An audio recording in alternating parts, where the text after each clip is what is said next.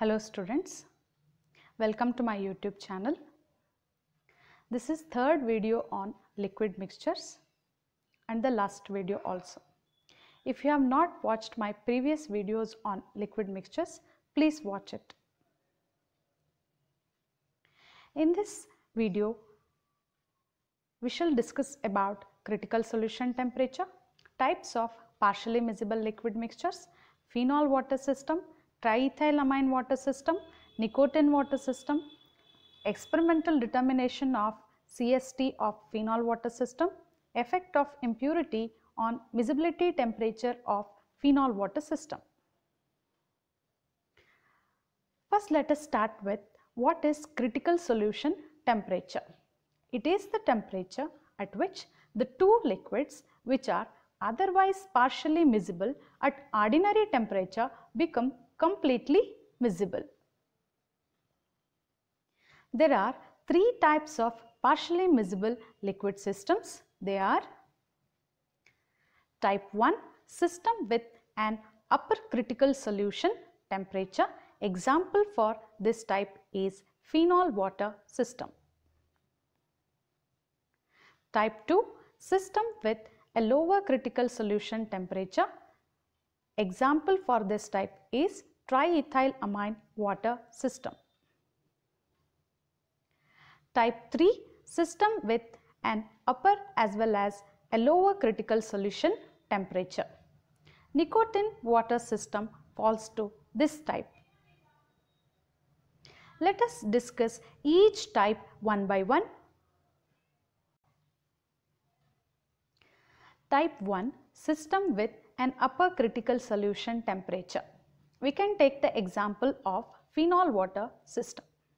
If phenol and water are mixed, two layers are produced, one of a solution of phenol in water and the other of a solution of water in phenol. If the system is warmed, the amount of water in phenol layer increases as well as the amount of phenol in water. Ultimately, at a particular temperature, the composition of both the layers becomes the same and the two become completely miscible. Such temperatures are considered as critical solution temperatures and it varies with composition. That means for 10% of phenol with 90% of water has different critical solution temperature compared to 90% of phenol with 10% water. Experiments have shown that the Phenol-Water System has an upper critical solution temperature of 66 degrees Celsius at which the composition is 34% of phenol by weight. This means that above 66 degrees Celsius, phenol and water are completely miscible in all proportions. Let us understand this in detail with the help of the graph. On y-axis, miscibility temperature in terms of degrees Celsius is taken and it is plotted against composition of Phenol-Water System in terms of percentage by weight of phenol. As we can observe, a parabolic curve is obtained and the highest point on this curve is 66 degrees Celsius, which indicates 34% of phenol by weight. We can observe that above 66 degrees Celsius there exists only one layer in Phenol-Water System. That means phenol and water become completely miscible above 66 degrees Celsius. And within that parabolic curve, we can observe two layers indicating different phenol and water layers within that curve. Type 2 system with a lower critical solution temperature. We can take the example of Triethylamine-Water System.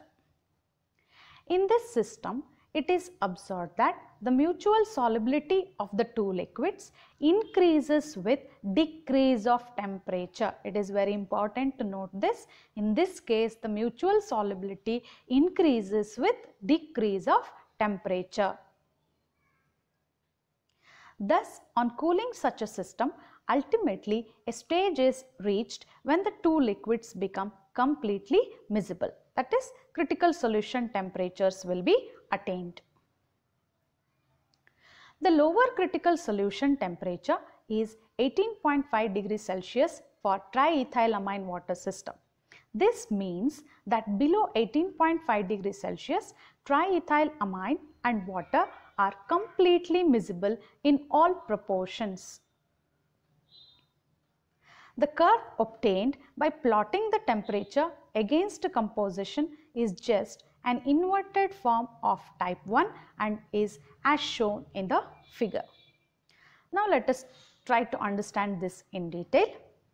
When miscibility temperature is plotted against composition of triethylamine-water system in terms of percentage by weight of triethylamine, a curve as shown is obtained, and we can note that the minimum temperature on this curve is 18.5 degrees Celsius, which is indicating lower critical solution temperature. And above this curve there are two layers, which means triethylamine water layers are different, and below 18.5 degrees Celsius there exists only one layer, indicating that triethylamine and water become completely miscible.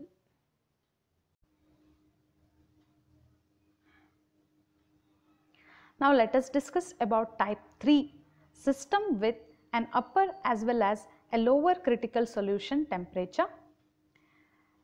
Example for this type is Nicotine-Water System.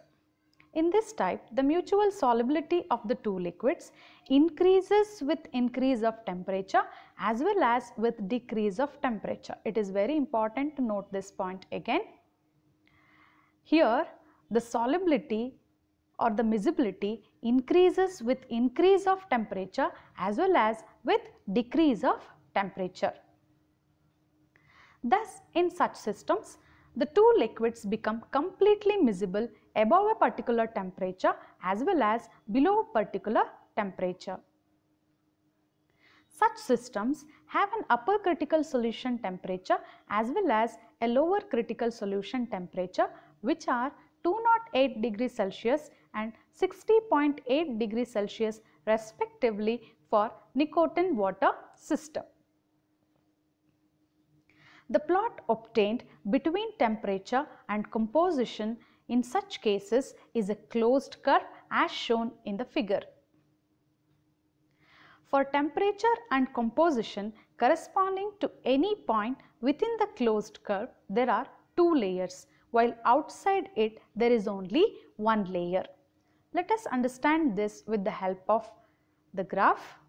When miscibility temperature of Nicotine-Water System with composition in terms of percentage by weight of nicotine is plotted, we get a closed curve.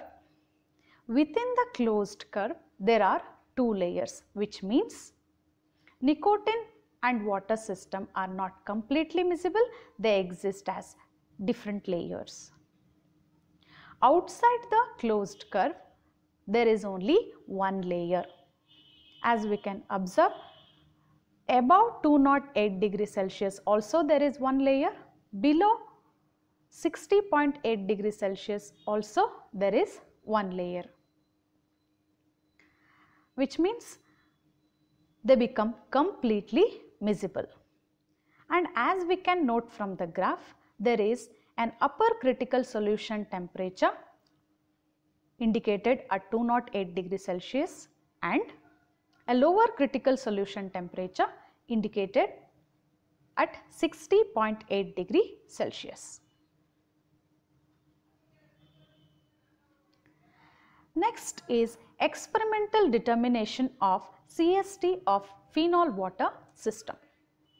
When phenol is shaken with water, a definite amount of phenol dissolves in water and definite amount of water dissolves in phenol, and two liquid solutions form conjugate layers.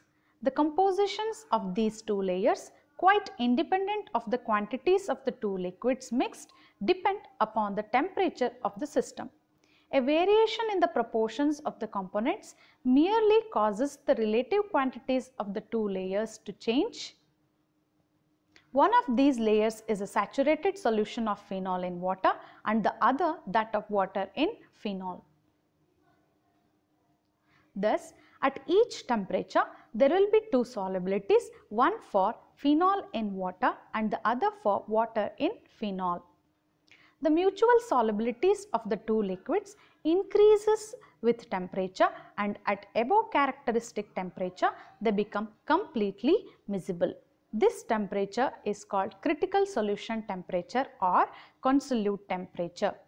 These things we have already discussed.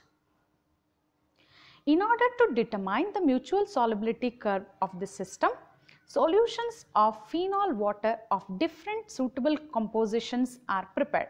We usually prepare 10%, 20%, 30% up to 100% considering the percentage of phenol. Each liquid mixture is heated slowly and a temperature is recorded at which the two layers just disappear. That is, turbidity just disappears. The temperature is once more determined at the appearance of turbidity when the system is cooled. The mean of the two temperatures gives the miscibility temperature of the two liquids in that proportion. Then, miscibility temperature is plotted against the compositions of the solutions in percentage. The smooth curve will be parabolic in shape, the maximum of which gives the upper critical solution temperature of phenol-water system. This is a graph of miscibility temperature versus composition of phenol-water system. Temperature, that is miscibility temperature, is taken on y-axis and it is plotted against composition of phenol-water system in terms of percentage by weight of phenol. For different compositions of the system, the miscibility temperature is measured and is plotted as shown in the graph. When these points are joined, we get a parabolic curve with the highest temperature or the maximum point indicating 66 degrees Celsius as upper critical solution temperature. Above 66 degrees Celsius, there exists only one layer, that is phenol and water become completely miscible. Within that curve, two layers exist indicating partial miscibility of phenol and water at those temperatures. Next, let us discuss effect of impurity on miscibility temperature of phenol-water system. The presence of an impurity in partially miscible liquid pairs affects the miscibility temperature of the system. If the impurity is soluble in one of the two liquids, the miscibility temperature is raised, and if it is soluble in both the liquids, the miscibility temperature is lowered. Let us discuss by taking the example of phenol-water system only. For example, 1% NaCl being soluble in only water increases the miscibility temperature of phenol-water system, and 1% succinic acid, which is soluble in both water and phenol, lowers the miscibility temperature of phenol-water system. Thanks for watching.